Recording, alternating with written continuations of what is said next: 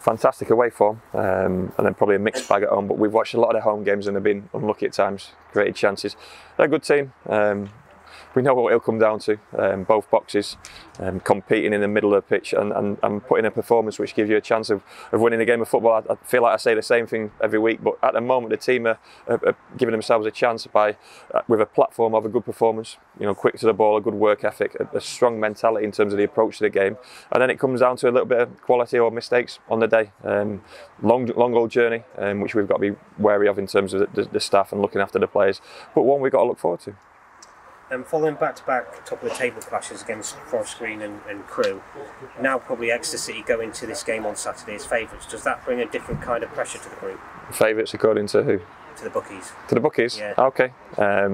Well, look, we're still early in terms of this season, and if we're going to be top of the table, then we might have to be able to hold on to a bit of pressure. And if we are favourites, we're favourites. We certainly don't see it that way. We go into every game with a huge amount of respect for the opposition and our opponents we're up against, and we know how tough it will be to win any game of football, regardless of who you're playing at League Two. You've got to do the basics well, and that will be our message before they go out at the weekend. We're hoping it's going to be a good pitch and a good day for football, and there's a good bit of backing from our away contingent who always travel so well. It's a long old way for them to go, but it's a place where we've done relatively well in recent years. So look, when you're competing at the top end of the table, the confidence should be relatively good, and the players should be ready to play football.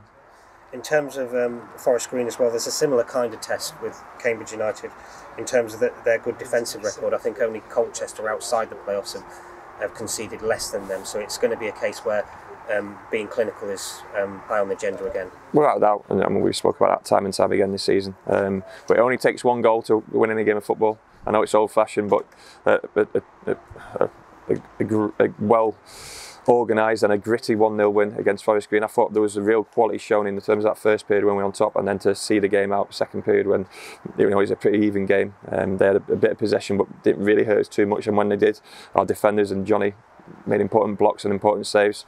It'll come down to the moments. If they've not conceded too many goals, we'll have to work even harder to score. But we spoke about Forest Green's defensive record. We knew that before the game, and we want our defensive record to keep on improving. We want our goals return to keep on improving. So you've got to get the balance between the two. Like we said, we've gone to Cambridge on a number of occasions over recent years and performed pretty well. It's all about the performance. If you give yourself a chance by a performance, then hopefully some players will step up on the day and provide those moments we talk about. Nigel Attingana's come back into the squad recently from injury and performed well. Is there any other players on the fringes of a comeback that could come in contention over the next week? Not immediately, not in terms of next week. Lee Holmes, Gary Warren.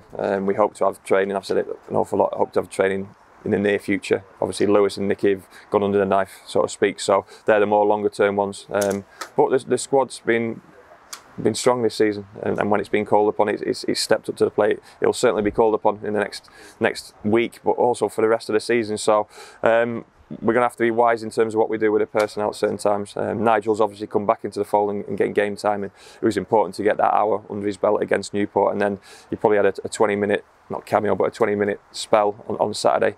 I've signed him for a reason. I've signed him to play for this football club and put in good performances for this football club. So we want him available and fit and available to play 90 plus minutes. Look, that'll take a lot of time, and that's why I've got to be so sort of experienced in terms of how we integrate him back into those match minutes, because there's a level of football you can train at and play, but then when you get into League Two, it's totally different. So we'll support Nigel as best we can, but he's going to make us stronger. Also got to be wise in terms of 2 long trips and 2 games in quick succession of rest and recuperation. But yeah, definitely, and there's not too much you can do. It's still that same distance. We're going to train for a short period tomorrow and then make the journey, and then hopefully the boys will be well enough rested for the game. In terms of the recovery, they'll do their bits and pieces on the Sunday after a long journey back on the Saturday, and then Monday, Tuesday in preparation for Scunthorpe, but we're not looking too far ahead. Cambridge first and foremost. I'll advise them to eat the right things on the coach before and after the game, but they're footballers, they're human beings. They know how to look after themselves. We've spoken a lot about the balance of the group in terms of the ages, and hopefully the better senior pros, the ones who've been there and done it and know what it takes to win on a Saturday, Tuesday, and when the travelling is involved, they'll be advising those young ones as much as the staff will do, and being good role models for each other.